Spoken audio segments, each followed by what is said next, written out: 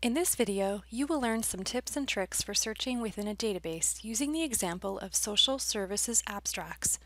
Social Services Abstracts is one of the key databases for social work literature.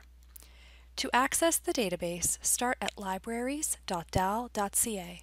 Click on the Databases tab and search for Social Services Abstracts. Press Enter. On the next screen, click on the link provided. Start by making sure that Advanced Search is selected. Our sample topic today will be Programming for Seniors. The first thing you will want to do is pick out the most important words in that statement, programming and seniors. By using the stacked search boxes, we can search for both keywords using AND. In other words, we can tell the database that we want articles that are about both seniors and programming. In the first search box, I'll type programming. The drop-down connecting the search boxes is already set to AND, so I'll leave it where it is. I'll type seniors in the second search box. Now would be a good time to start thinking about synonyms for some of your terms. Are there other words you might use instead of seniors?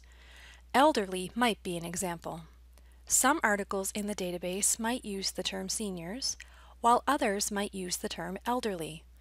Since we don't want to miss any important articles, we can use a capitalized OR to tell the database that either term would be acceptable, seniors or elderly.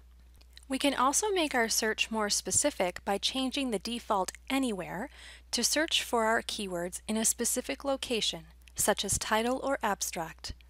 This is especially useful if you are getting too many results. For now, let's just leave it at the default anywhere and click Search. After you have entered a search, you can narrow your results using a number of filters along the left side. These include peer-reviewed articles, source type, and publication date. Once you have found a relevant article, you can access the full text from the database using the full text link at the bottom of the record. If you don't see a full text link, you can use the Get It at Dal button instead. This will help you access the full text through Dalhousie subscriptions. If you find several articles that look interesting, or if you would like to try a new search, you can place articles into a folder. Just select the checkbox next to the record to place the article into a folder to look at when you have finished searching.